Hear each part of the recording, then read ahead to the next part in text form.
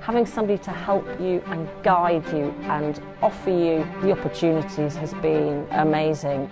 To go from doing a course which I hadn't even paid for myself to then being offered to do interviews, it just blew me away. Working with these teams of people, they're already vetting the people coming to us. They're so enthusiastic and really passionate. A great team to work with as well, to be honest with you.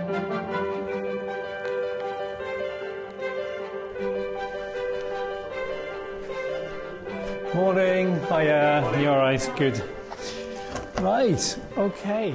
Communities for Work Plus is funded by the Welsh Government. We provide one-to-one mentorship for people to help them get back into work or into work for the first time.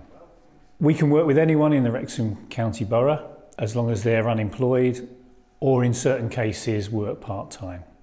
We work from 2 office bases in Kaya Park and Plasmarach, but we deliver activities right across the county borough in lots of different places. It's really exciting to be working with lots of employers in Wrecsam, and Craig's someone who's made the most of the opportunities that he's been given. He's worked his way up through JCB and he's a role model for us that we would sell to the people that we're working with. JCB was a big name. If you got into JCB, you had a good career. Started here as a young kid, 18. I'm a local lad. I'm from Wrexham. I'm 46 now and general manager of JCB Transmissions.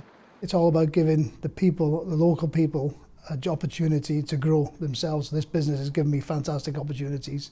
So I quickly established that we were struggling for certain types of skill sets locally. Machinists, fork truck drivers. This is how we're developing the area, developing the community. I've taken on 120 people this year, full-time with JCB. Community Work Plus team are very easy to work with. They're key to it all, absolutely key to it all.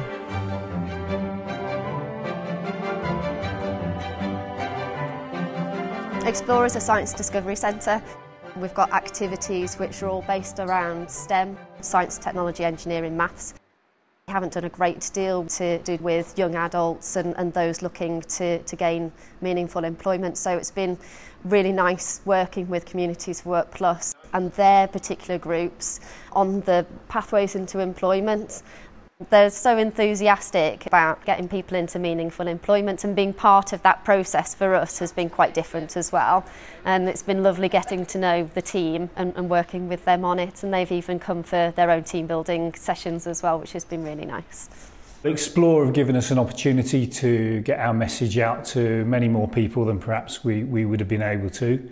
It's provided a home for the driving simulator that we've been able to fund. And that's to explain opportunities that are available to people in the driving industry. We have been able to promote the simulator and the activities that we do with it into schools. So we're linking some of the activities that we've got in centre to some careers within logistics. It's for the people of Wrexham, whether that's school groups coming into centre or whether it's people who are looking for pathways into employment, really is music to our ears. I think Lewis would be the first to admit that he'd lost his way a bit. And so we gave him an opportunity to consider a different path and to see if that was for him.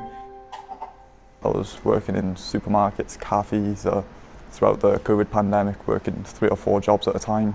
And initially I was contacted by Communities for Work asking if I wanted to do a forklift licence. So I accepted and then went through the course. What this can do if I were to hit something now, which I'll try not to do. The simulator, at first I was terrible at it, I'm not going to lie, but the instructor, he was brilliant, he was patient, walked me through it and I managed to pass my test. Then I was approached by the boss, Gyda. He asked if I'd like to take a role at Gatewen, so obviously I accepted it. At the moment I'm getting ready to take my instructor's licence, which will mean I can do my own courses, and we're hoping to progress that into me doing courses on the simulator. It's a bit overwhelming, to be honest. I wouldn't have got there without the help from Communities for Work Plus. I mean, if no one tried to help me, I'd still be working in a supermarket.